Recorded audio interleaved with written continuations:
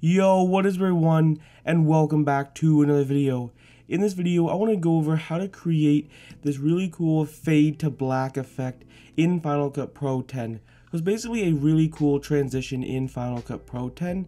As you can see right here, this is basically what the transition looks like right here. It just basically fades to black in between two clips. So it's definitely a really cool, like, seamless way to transition in between two clips, especially if you're not like a big fan of all those whip pans, those luma fades. It's a very simple and very easy way to transition in between two clips, and it's a very simple effect to make. So I'm going to go over here to the example right here.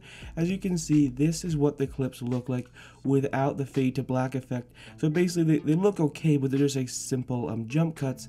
But with this cool fade to black effect, you can definitely create this really cool, like, seamless transition and definitely make the clips look a lot better and just a lot more seamless. So what you want to do is you want to go over here to the transitions tab right here.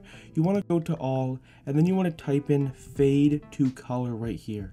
As you can see right here, here's the name of the transition, fade to color. So let's go ahead and just apply the transition in between our clips right here. And you may notice the name says fade to color. So if you don't want it to fade to black, you can actually fade to a specific color right here.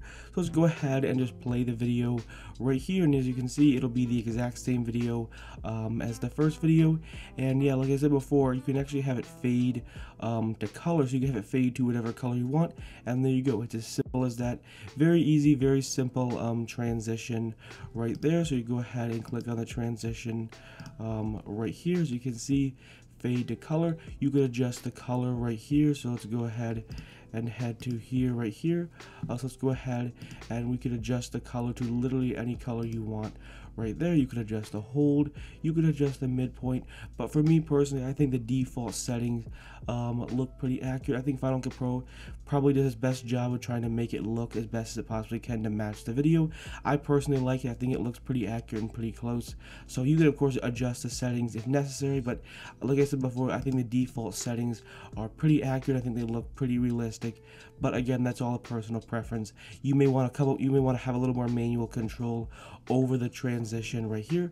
So again, all you want to do is go to the transition tab, go to all, and then type in fade, and as you can see right here, fade to color, and that's the name of the transition. That's all you need to know, and it's a very simple, very easy transition. So definitely go ahead and try it out and see if you like this effect. I personally like this. It's a really cool way of seamlessly transitioning in between two clips. If you're not a big fan of like jump cuts, it definitely just looks, it'd be a little more seamless and a little more fluid.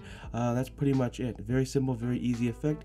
Anyways, hopefully you enjoyed this video. Hopefully you found it helpful and informative. If you're new to this channel, I upload Final Cut Pro 10 tutorials every day at 10 a.m. Eastern Standard Time. So if you enjoy these types of videos, consider hitting that subscribe button. Also, a Final Cut Pro 10 tutorial playlist with over 170 Final Cut Pro 10 tutorials. See you in the next one. Peace.